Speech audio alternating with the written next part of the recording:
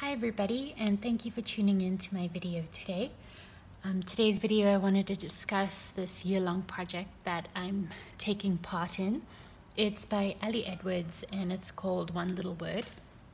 Ali Edwards is a scrapbooking, memory-keeping guru, and between her and Michelle Baxter, who again is also a planning guru, I've really just enjoyed what I've been learning. So the gist of One Little Word is you pick a word that embodies what you want to do or feel or believe that year. So, for example, believe could be a word. For me, I've chosen the word calm. 2017 was a really, really rough year for me, emotionally, mentally, and then health-wise too. So I didn't want that to happen again, and 2018 for my family is going to be somewhat similar. We're moving to a new city that we don't know very well. You have to worry about where you're going to live and what you're going to do, and I just didn't like who I became last year with all the stress I was feeling. So this year I really wanted to focus on being more calm and reasonable with what was going on around me, and maybe not process it quite as emotionally, or I want to say aggressively, in terms of how it made me feel. So therefore I decided calm would be my word for 2018. So I'm using a Recollections 6-ring binder to do my calm memory keeping for my One Little Word. When you sign up for the project, Ali Edwards will send you the digital files. She does have actual kits that you can purchase. However, they sell out very quickly, and unfortunately I missed out, so I'm having to kind of make do a little bit with what I can come up with. So this is my setup for my binder. Calm, which I journaled into my bullet journal, and then just some added texture. So I created my own pocket folders using my Fuse tool, which I'll be posting a tutorial on that. But just to kind of give it more visual interest, I wanted to just create different textures and different feelings, and yeah, so my one word, which is calm. She sends you prompts every month to talk about the importance of the word in your life and to remind you of that word. So we were required to do a definition and come up with a quotation. Mine is a Dalai Lama quote: "A calm mind brings inner strength and self-confidence, so that's very important for good health." So that one, I really love that quote. It encompasses the self-confidence and the good health that I want to focus on this year.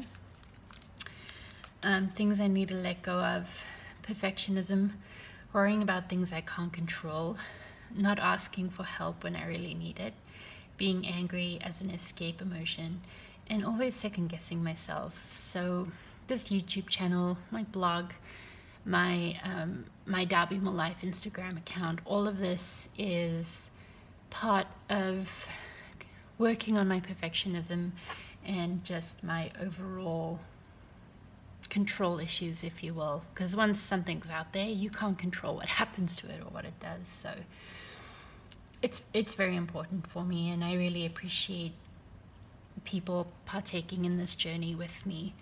I appreciate it more than words can say.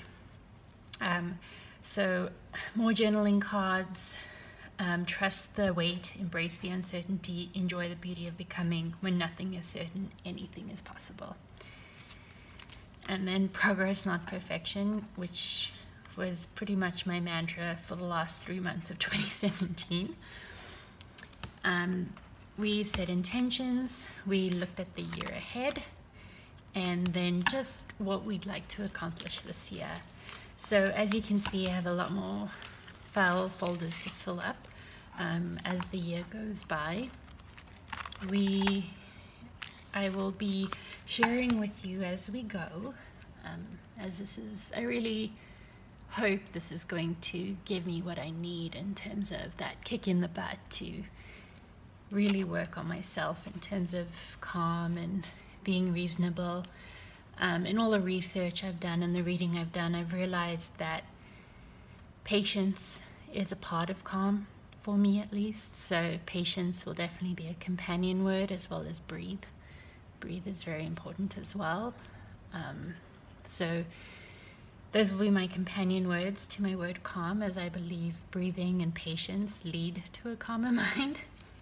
So we'll see how it goes. And those of you who know me, calm is not exactly a word you'd use to describe me. So this is possibly the biggest self-improvement undertaking I've ever done. So we'll see how it goes. Now, as I said, I missed the boat on the kit, purchasing the kit.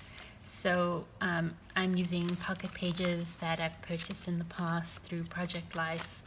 I have some recollections in We Are Memory Keepers files, folders in here. And then I'm using a Michaels paper kit called Midnight Garden to do my accent colors and my accent pieces. So yeah, so that's what I'll be working on all year. I'll be checking in periodically with you guys so that you can see and hear about the progress I've made.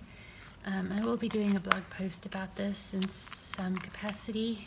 I really want to be honest this year, and honest with the people in my life and the people who follow me. So I'm hoping that'll be reflected in my blog post too. Everybody struggles with something, so it's always nice to hear that you're not alone, and I'm hoping to show you that you're not alone if you need that help, and show you how I'm coping with certain aspects of life, or adulting as we call it. So thank you for watching today. Again, you can check out my blog, mydarbymulllife.com, and my Instagram account, which my handle is @mydarbymulllife. Thank you very much.